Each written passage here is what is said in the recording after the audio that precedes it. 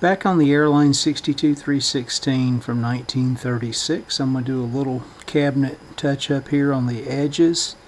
This will not be a refinish, and I do want to get this old grill cloth out that somebody stuck in sometime during its lifespan.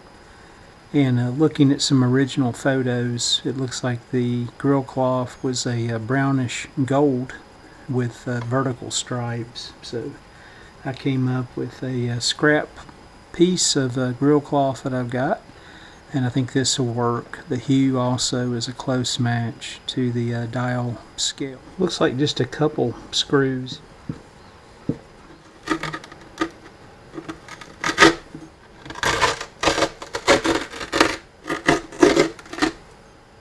Definitely an ugly grill cloth selection. I think I'll go ahead and create a backer board and place it down. I'm going to take this outside, see if I can clean this up here, just using some light sanding and get some of the fragments of the old grill cloth off of here. You can see using the sanding block I got most of the old fabric out. Still some small pieces there that are stuck to the substrate, but no big deal. That'll be covered up and not visible. Let me go ahead and cut out a backer board in this area, and we'll attach the new grill cloth to it after cutting it to size, and then place it in here. You can see I'm going to just use a piece of paper from my composition book, lay it down, and see if I can just use my fingers here and create the contour that I need. Let me cut this out, do a dry fit, and see if that's a close match. As I mentioned, I've got a good fit here now in the corners. We need to do this section, and to make things a little clearer, I think I'm going to use my pencil.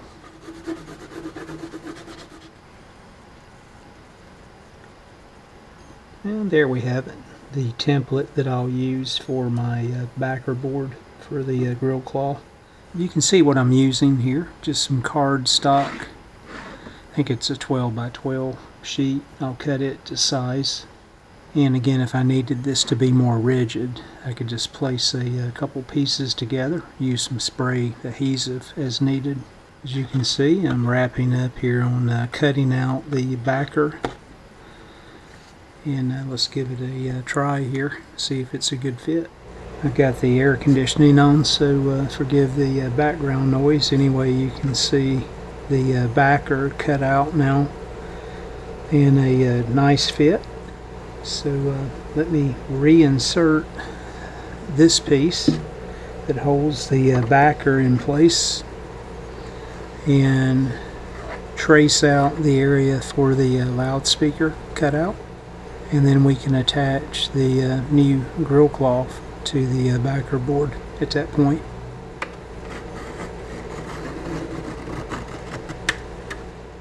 Okay, let me cut this section out here in the center.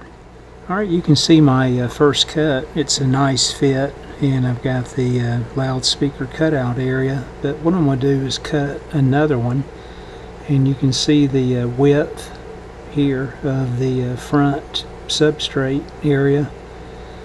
I'm going to leave that in place so the grill cloth will actually adhere to it. Then I turned the cabinet back over and traced out around the grill area itself, so I can leave the borders for the grill cloth. And you can see I'm finishing the trimming here on the backer board, and then this piece will go down as such and hold the backer board in place. I'm going to put a B here for back, just so I don't forget, even though I've got my trace marks here, just to make sure that I put my grill cloth down to this side. You can see I used a little bit of the magic sizing fabric finish just to help get some of the wrinkles out of the Grille Cloth. Now the Grille Cloth I've chosen, unfortunately, is not wide enough. I'm about probably 1/4 of an inch too narrow.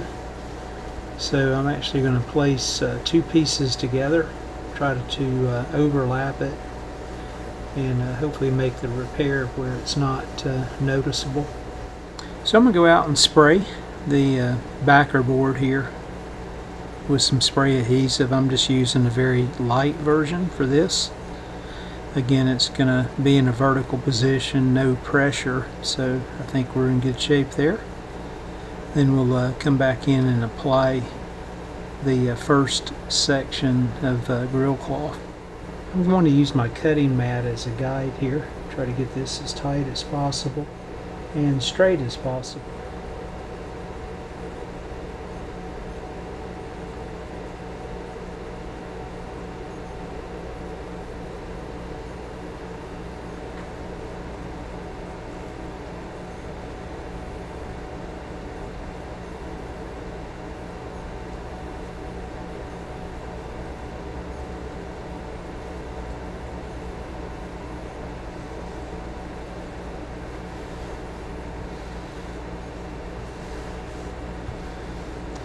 Alright, let me let that set up for just a few minutes.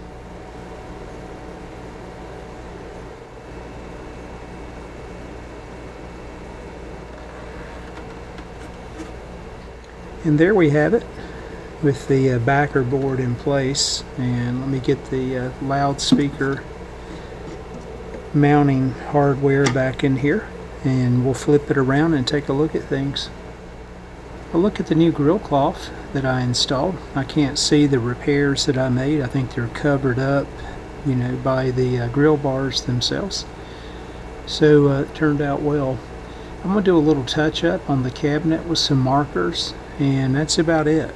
And just a real nice cleaning, apply some wax, and we'll get everything back together and do a final play. You guys stay tuned for the next video. I'll share some of the steps on the touch-up if it's noteworthy. Looks like it may be pretty straightforward.